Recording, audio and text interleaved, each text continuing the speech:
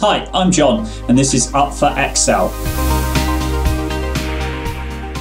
I've got here some sales data that I've been given, and it's by quarter, by year. So we've got it out to the end of 2019 at the moment, but we want to forecast 2020. So we've got about 12 numbers. This is pretty much the minimum that you're going to need for this kind of technique of forecasting forward. So what I'm instantly going to do, just using shortcut keys here to Control-Shift and the arrow keys to highlight that data. I'm going to, at the moment, exclude anything we haven't got sales data for and push Alt F1 to get a very quick chart up on the screen.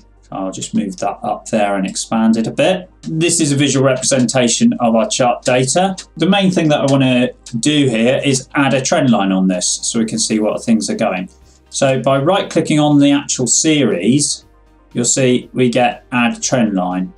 Now you can also add it by clicking on the plus button here and you'll see trend line there, or add chart element and you've got trend lines here. What we're going to do is going to try and find one that best sort of describes our sales data.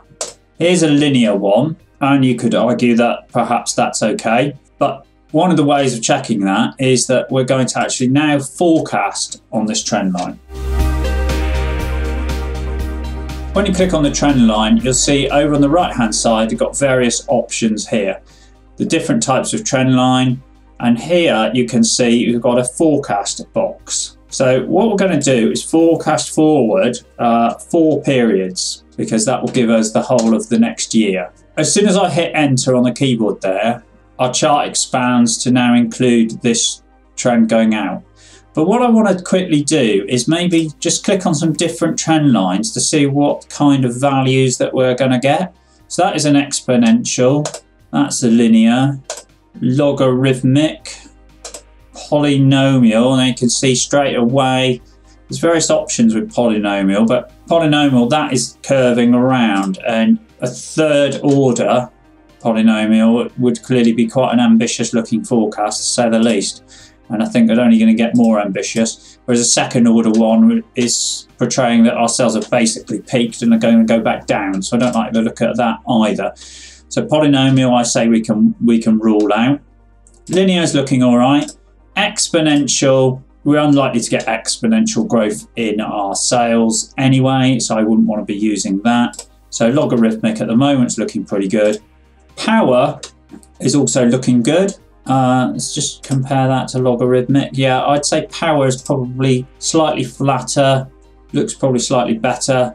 And then moving average, which you can't use to forecast forward, but what you can do is you can use to get an underlying trend. So if you've got a seasonal pattern, for example, moving average will let you wipe out that seasonal pattern. So by picking a 4-period moving average, what we're doing is taking the average of the previous 4 quarters and plotting that. So that's going to give us a much smoother line. But again, we can't use it to forecast forward, but it is another type of trend line that you might want to consider adding to your graph to get like a, if you like, a sort of underlying performance line on there. So I'm going to use a power line to forecast forward. Now, I might just want to check it by going perhaps to something like 12 periods forward and saying, does it still look remotely sensible? 12 being 3 years forward. I compare that to logarithmic. There's very little in it, to be honest. We've eyeballed these trend lines, but I'm now going to display something called the R² value. Now I'm going to move that up to the top. I'm going to make it much larger. Now this, if you like, is a measure of how well the trend line fits the existing data. We want the biggest number we can get. Now don't get too hung up on the absolute number here for the purposes of forecasting, because we know we've got seasonality going on here, so we're never going to get anything perfect. So we'll just go back to the types of trend line by clicking on the trend line and just double check. So a linear, that goes down to 0.25 or 0.26, exponential 0.27, logarithmic 33, 28, 37. Actually just eyeballing it and statistically looking at it has given us the exact same result. Power definitely appears to fit the data best and gives us the most sensible forecast. We're definitely going to use power.